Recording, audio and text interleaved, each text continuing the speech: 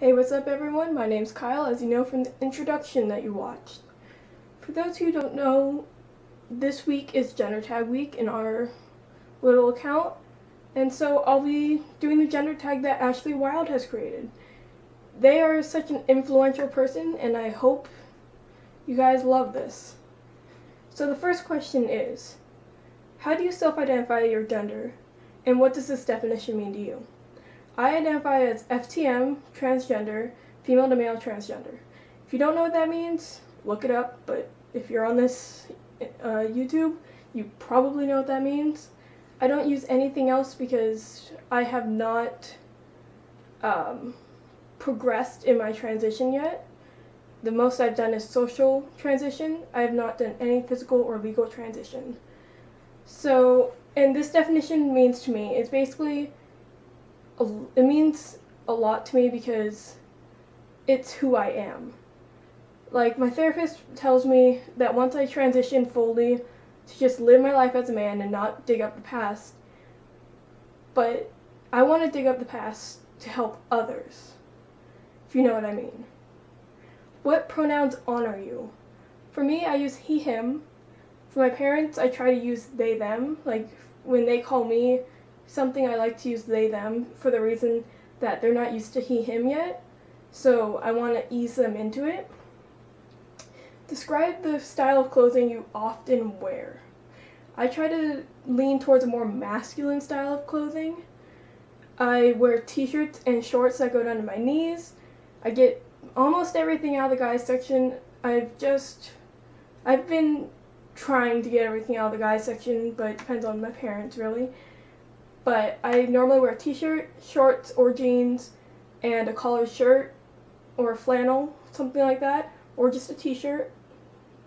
Sometimes I wear sleeveless shirts, and that's when I go to the gym or when I go swimming. Talk about your choices with body hair. How do you style your hair? Do you have facial hair? What do you choose to shave or choose not to shave? My choices with body hair is, I normally, when my hair is shorter, put it in a mohawk, because for me that's the most masculine thing I could ever think of. As a young child, that is what I thought masculine was. But as you see, mine's just like swooped over to the side this day because my hair is a little longer. I do not have facial hair. I have not started testosterone yet. I hopefully start next year. But I do shave my face every once in a while. It makes me feel more masculine. I normally do it when I'm feeling really dysphoric about my face. I shave it and I feel awesome. What do I choose to shave and what not to shave? I don't shave anything but my face. I don't shave my armpits. I don't shave my legs. Don't shave anything else. I used to shave my armpits even when I was out because it made me feel cleaner, but I started seeing my other FTM friends not shaving their armpits and it made me feel free to not have to shave them. And I used to shave my legs when I wasn't out because my sister wanted me to, and I never liked it, so that's why I don't shave. Talk about cosmetics. Do you wear makeup? Do you paint your nails? What types of soaps and perfumes do you use, if any? So I don't wear makeup. Never. I mean, you wouldn't be able to see this if I did. Battle scars. Awesome. I don't paint my nails. Never have, never will. It just doesn't fit me. I don't like it. What types of soaps and perfumes do I use? I use Head & Shoulders for my hair. And yeah, I use, what else? I use Old Spice deodorant and body wash, and then I use Axe as cologne. I don't use perfume. Again, perfume is a little bit too much for me. No. Do you experience being misgendered? If so, how often? I get misgendered quite often, mostly when I talk. People are like, "Oh, I'm sorry, ma'am," and I'm like, "No, I'm not a ma'am." My family misgenders me, but they don't do it on purpose. They try to correct themselves when they do misgender me, but they settled on a gender neutral name for me, which is K, because that's the first letter of my name. And so that's what they do. They try and stay gender neutral with me. Do I experience dysphoria, and how does it affect you? I experience a lot of dysphoria. I'm 5'2", so I'm not that tall. And so seeing my brother, who's 6'3", I have to look up at him. And a lot of guys are supposed to be 5'6" or taller. So it makes me feel very dysphoric being 4 inches shorter than the normal guy height. I also feel dysphoric about sometimes my face, because my cheeks are a little bit puffier than they're supposed to be for male masculinity. I feel dysphoric about my chest. When I get my time of the month, I feel dysphoric about my bottom area. I don't like talking about it, but I do, and I pack when I do. I pack when I can, that is. And I feel dysphoric about my curves in my stomach.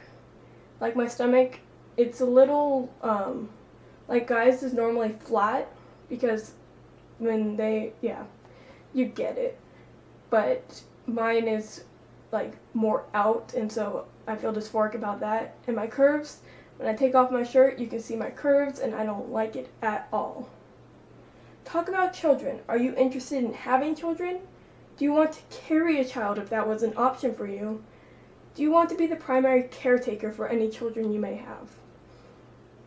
Alright, this is a really good one. I've always wanted to have kids, but from a young age, I knew I never wanted to carry kids. If I have a wife, I want them to carry the kid, but the problem is I want it to be my kid.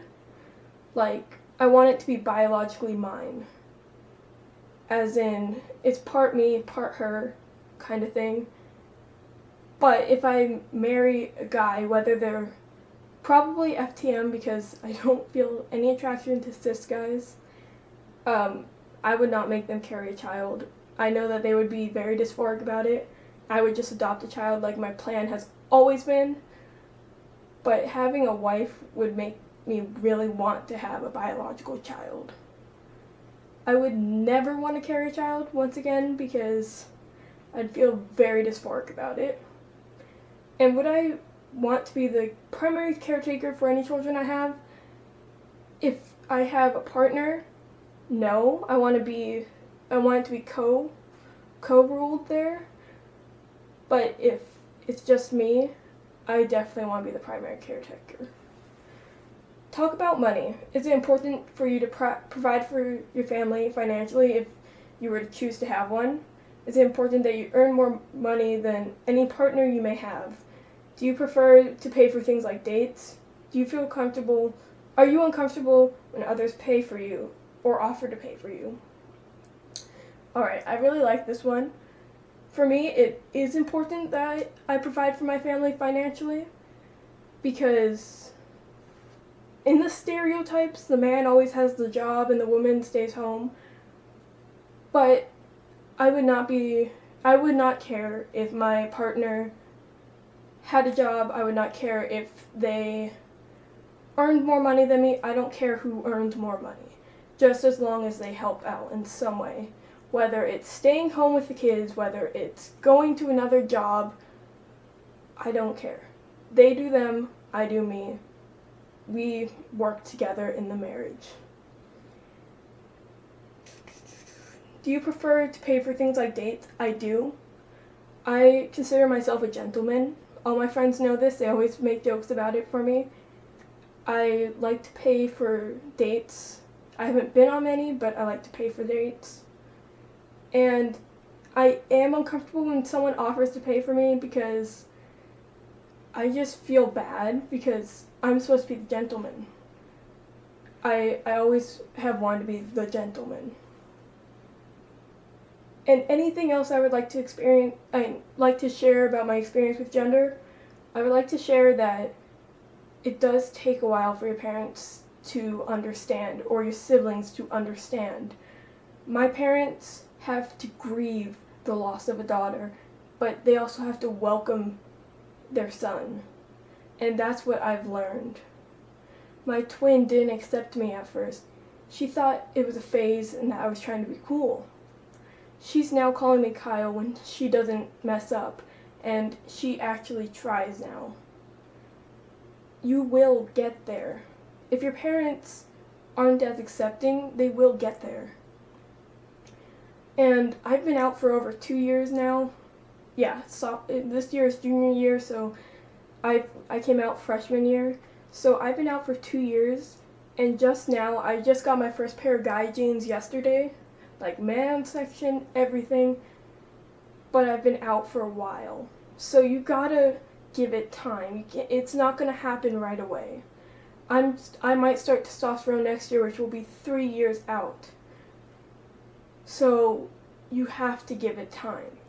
Time is what you need. Alright, thank you guys.